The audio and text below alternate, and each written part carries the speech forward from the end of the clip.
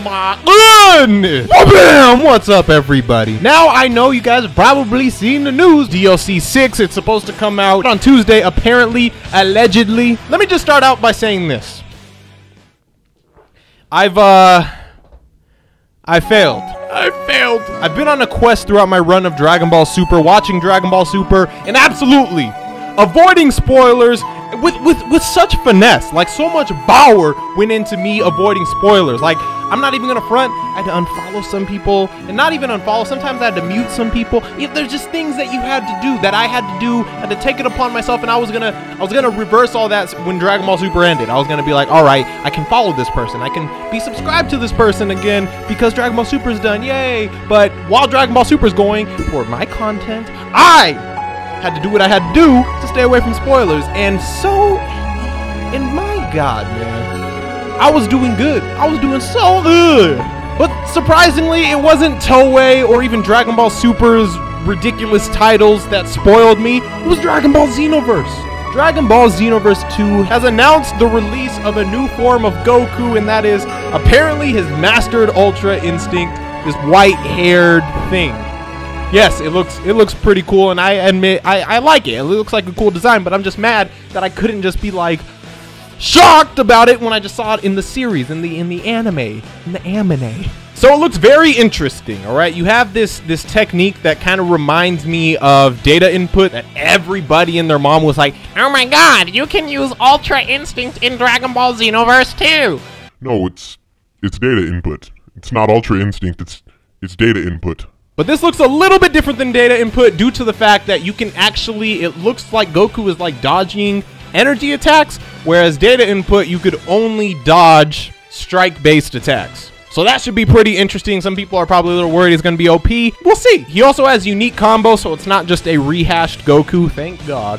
He has this giant ball of f you. See, that's the thing. Like, I'm a little worried that that move might be something he does in Dragon Ball Super. And it's funny because even in Dragon Ball Super, while I'm watching it or doing my reactions for the people that watch it, you can vouch for me. I've said, I was like, if Toei and DIMPS were on the same page, they could really like do something cool with this marketing on their DLC. Like, it seems like they were on the same page with this one because Xenoverse, it was through Xenoverse that we were kind of spoiled this mastered Ultra Instinct thing, or at least I was spoiled on it. Like, if other people knew about this way beforehand, I don't know, because I avoided those spoilers, but I couldn't dodge this one. There was too much power behind it. Not even my power was enough to just shield myself away from this ultra massive spoiler that everybody had to tweet me. Like, why couldn't they have done this? I don't know. If it happens in tomorrow's episode, I'm really going to be mad because they could have literally just used the momentum from Dragon Ball Super to their DLC. Now we have this weird fluctuation of momentum where we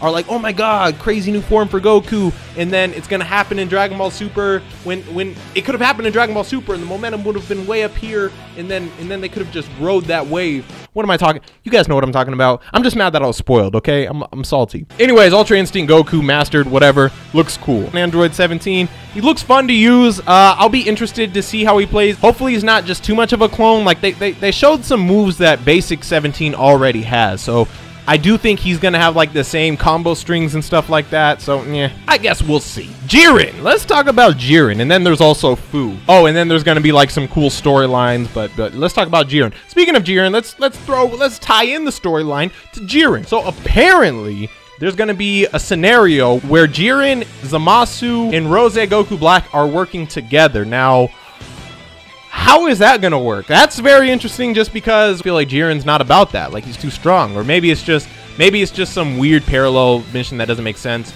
Maybe they brainwashed him. Maybe they convinced him that they're working alongside him, because Jiren could body both of those dudes. He could one-shot both of those kids, man. They're kids to him. Zamasu, you're a boy. You're just a child. Scum. Nothing. Stupid. But Jiren, in terms of gameplay, looks like a brawler. It looks kind of silly. Like, did anybody get a silly kind of vibe from that? Like, I don't know. When I watched the gameplay and I saw him just knocking people around his weird shaped body, just because Jiren has a weird shaped body, and then like his model looks really cool, but his animations just they look silly to me. Like, I don't know what other ways to put it. He does have that move where he shoots him away, turns around, does this, and then like they blow up behind him, so that's pretty cool. Overall, he looks pretty cool. I'm excited to play with him just to see what he really brings to the table. Let me know your thoughts on Jiren below. And lastly, Fu. Now, Fu Oh my god. I don't know if it's just me, but even with this cool Goku, the 17 everybody's been asking for, even though it's kind of a clone of the previous, but you know, it's still the 17 Ranger 17 a lot of people were hyped for. And even Jiren, Fu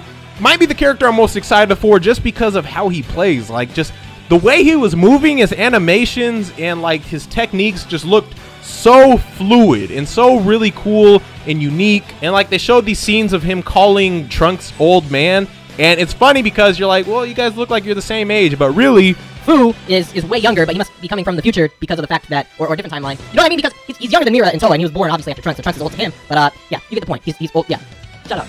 But nonetheless, Fu, gameplay-wise, looks really cool. I'm really excited to see how the story all works. Maybe Fu's the reason Jiren is on Goku Black and Zamasu's side. Maybe just put that all together just by possessing him. But again, it gives me the same... Remember when Demigra tried to possess Beerus in Xenoverse 1? And then Beerus was like, nah, like, there's levels to this sort of thing. But it could just be because he's a god. So maybe they can do it to anybody who's not a god. I don't know, but all looks really interesting. DLC 6, and I just gotta say, so y'all gonna come back now? I'm just gonna stroll back in like nothing happened, all right? And you guys know who you are. I'm not talking about everybody, but there was enough people, a handful of people that were commenting on my Xenoverse 2 videos after, like, post Fighters. So Fighters came out. I still like Xenoverse, so I still made Xenoverse content. I even said at the beginning of my videos, I was like, oh yeah, I'm posting Xenoverse because I like the game. What can I tell you? I enjoy the game. And then there was those comments where people were like, he still plays Xenoverse. And no names here, but I've seen those same people showing how extremely, like, oh my god, so much hype for DLC 6. Oh my god, I can't wait to play Xenoverse. Boy, if you won't. But anyways, that's not even all of those things mentioned. Those aren't the things that I'm the most hyped for DLC 6. What I'm most hyped for, what I'm absolutely most hyped for is, if you guys do not remember, a few months back, I, along with a couple of others, went to Bandai Namco and we met the producers of Dragon Ball Xenoverse, and we had an interview with them. There was one on air that you saw, there was one off air that you did not see that was much longer, and I talked a lot more. You guys saw the one on stream where we just kind of asked questions that, you know, we were kind of allowed to ask on camera. We couldn't ask those heavy hitters, so there's people who are like, these guys only ask like these questions. They don't really play Xenoverse. They're not like the true Elias like us.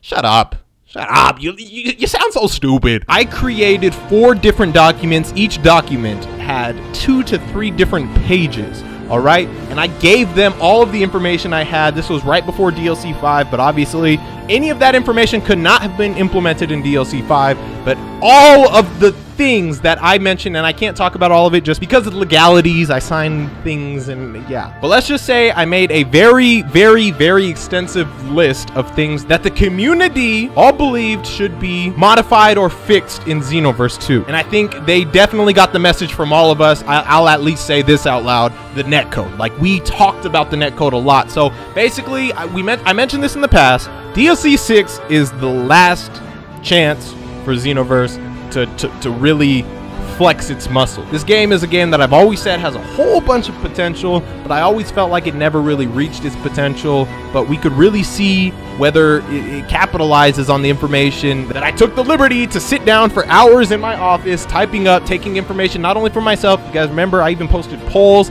I was asking you guys, I was talking to everybody. This isn't just my opinion, so I don't want people to be like, oh, well, SeeReax, he's just trying to make the game the way he likes it.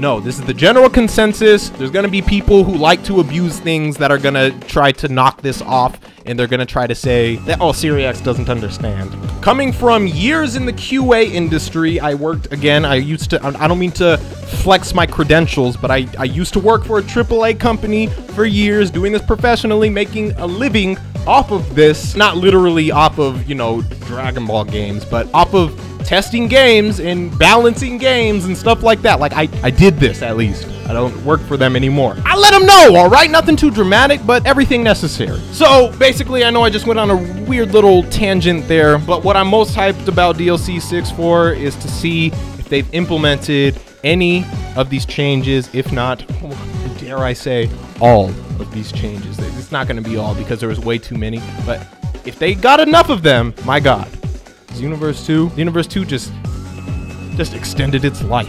Let me know what your thoughts are about DLC 6, and yeah, we're almost there. Dragon Ball Super tomorrow. SeeReaction. Don't miss it. I will see you guys then. Yum, yum, yum, yum. With that, I just have 2 more words to say.